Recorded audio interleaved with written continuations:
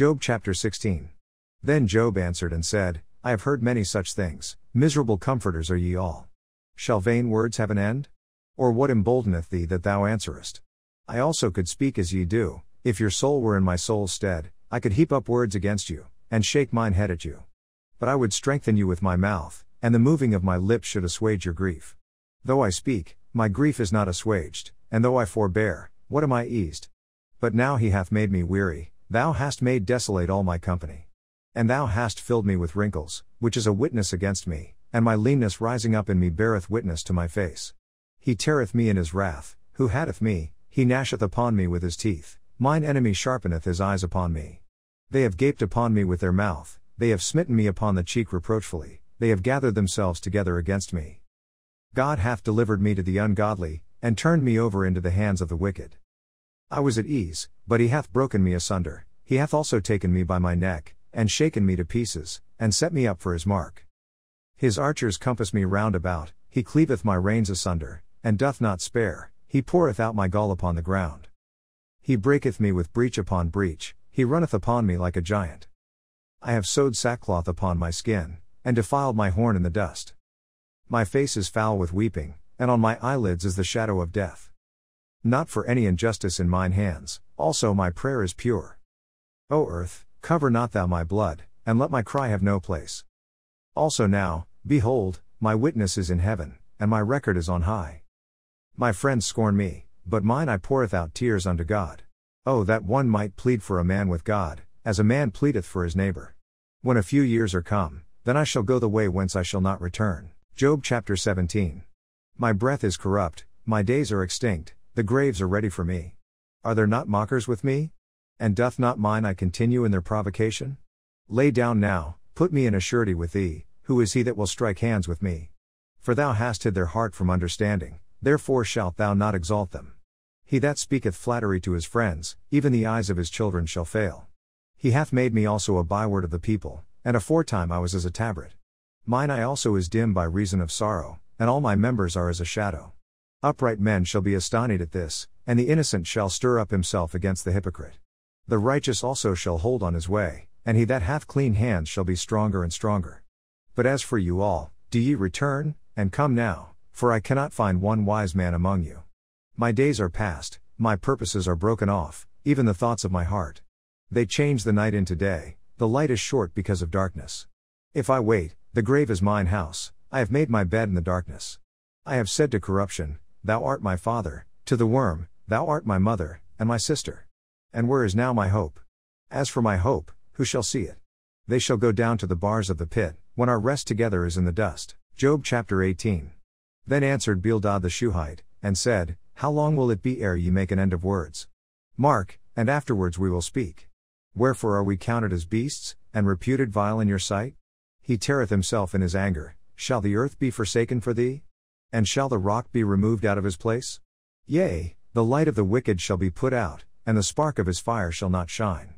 The light shall be dark in his tabernacle, and his candle shall be put out with him. The steps of his strength shall be straitened, and his own counsel shall cast him down. For he is cast into a net by his own feet, and he walketh upon a snare. The gin shall take him by the heel, and the robber shall prevail against him. The snare is laid for him in the ground, and a trap for him in the way. Terrors shall make him afraid on every side, and shall drive him to his feet. His strength shall be hunger-bitten, and destruction shall be ready at his side. It shall devour the strength of his skin, even the firstborn of death shall devour his strength. His confidence shall be rooted out of his tabernacle, and it shall bring him to the king of terrors. It shall dwell in his tabernacle, because it is none of his, brimstone shall be scattered upon his habitation. His roots shall be dried up beneath, and above shall his branch be cut off. His remembrance shall perish from the earth, and he shall have no name in the street. He shall be driven from light into darkness, and chased out of the world. He shall neither have son nor nephew among his people, nor any remaining in his dwellings.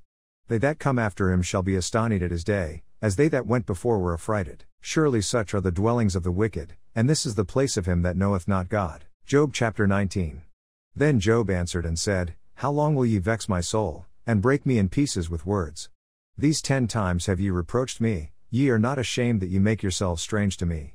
And be it indeed that I have erred, mine error remaineth with myself. If indeed ye will magnify yourselves against me, and plead against me my reproach. Know now that God hath overthrown me, and hath compassed me with his net. Behold, I cry out of wrong, but I am not heard, I cry aloud, but there is no judgment. He hath fenced up my way that I cannot pass, and he hath set darkness in my paths. He hath stripped me of my glory, and taken the crown from my head. He hath destroyed me on every side, and I am gone, and mine hope hath he removed like a tree. He hath also kindled his wrath against me, and he counteth me unto him as one of his enemies. His troops come together, and raise up their way against me, and encamp round about my tabernacle. He hath put my brethren far from me, and mine acquaintance are verily estranged from me. My kinsfolk have failed, and my familiar friends have forgotten me. They that dwell in mine house, and my maids, count me for a stranger, I am an alien in their sight. I called my servant, and he gave me no answer, I entreated him with my mouth. My breath is strange to my wife, though I entreated for the children's sake of mine own body.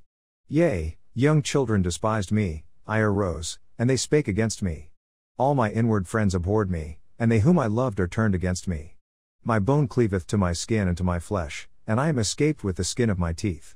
Have pity upon me, O ye my friends, for the hand of God hath touched me. Why do ye persecute me as God, and are not satisfied with my flesh? Oh that my words were now written. Oh that they were printed in a book. That they were graven with an iron pen and let in the rock forever. For I know that my Redeemer liveth, and that he shall stand at the latter day upon the earth, and though after my skin worms destroy this body, yet in my flesh shall I see God, whom I shall see for myself, and mine eyes shall behold, and not another, though my reins be consumed within me. But ye should say, why persecute we him, seeing the root of the matter is found in me? Be ye afraid of the sword, for wrath bringeth the punishments of the sword, that ye may know there is a judgment. 1 Corinthians chapter 16. Now concerning the collection for the saints, as I have given order to the churches of Galatia, even so do ye. Upon the first day of the week let every one of you lay by him in store, as God hath prospered him, that there be no gatherings when I come. And when I come, whomsoever ye shall approve by your letters, them will I send to bring your liberality unto Jerusalem. And if it be meet that I go also, they shall go with me. Now I will come unto you, when I shall pass through Macedonia, for I do pass through Macedonia. And it may be that I will abide, yea, and winter with you, that ye may bring me on my journey whithersoever I go. For I will not see you now by the way, but I trust to tarry a while with you, if the Lord permit. But I will tarry at Ephesus until Pentecost. For a great door and effectual is opened unto me, and there are many adversaries. Now if Timothy is come, see that he may be with you without fear, for he worketh the work of the Lord, as I also do. Let no man therefore despise him, but conduct him forth in peace, that he may come unto me, for I look for him with the brethren. As touching our brother Apollos, I greatly desired him to come unto you with the brethren, but his will was not at all to come at this time, but he will come when he shall have convenient time. Watch ye, stand fast in the faith, quit you like men, be strong. Let all your things be done with charity.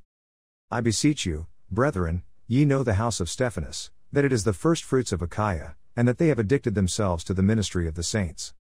That ye submit yourselves unto such, and to every one that helpeth with us, and laboureth. I am glad of the coming of Stephanas and Fortunatus and Achaicus, for that which was lacking on your part they have supplied. For they have refreshed my spirit and yours, therefore acknowledge ye them that are such. The churches of Asia salute you. Aquila and Priscilla salute you much in the Lord, with the church that is in their house. All the brethren greet you. Greet ye one another with an holy kiss. The salutation of me Paul with mine own hand. If any man love not the Lord Jesus Christ, let him be anathema maranatha. The grace of our Lord Jesus Christ be with you. My love be with you all in Christ Jesus. Amen. Psalms chapter 40 verses 1 through 10. I waited patiently for the Lord, and he inclined unto me, and heard my cry. He brought me up also out of an horrible pit, out of the miry clay, and set my feet upon a rock, and established my goings. And he hath put a new song in my mouth, even praise unto our God. Many shall see it, and fear, and shall trust in the Lord. Blessed is that man that maketh the Lord his trust, and respecteth not the proud, nor such as turn aside to lies. Many, O Lord my God, are thy wonderful works which thou hast done, and thy thoughts which are to usward. They cannot be reckoned up in order unto thee. If I would declare and speak of them, they are more than can be numbered. Sacrifice and offering thou didst not desire, mine ears hast thou opened, burnt offering and sin offering hast thou not required. Then said I, Lo, I come, in the volume of the book it is written of me.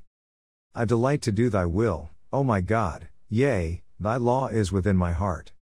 I have preached righteousness in the great congregation, lo, I have not refrained my lips, O Lord, thou knowest. I have not hid thy righteousness within my heart, I have declared thy faithfulness and thy salvation, I have not concealed thy lovingkindness and thy truth from the great congregation. Proverbs chapter 22 verse 1. A good name is rather to be chosen than great riches, and loving favor rather than silver and gold.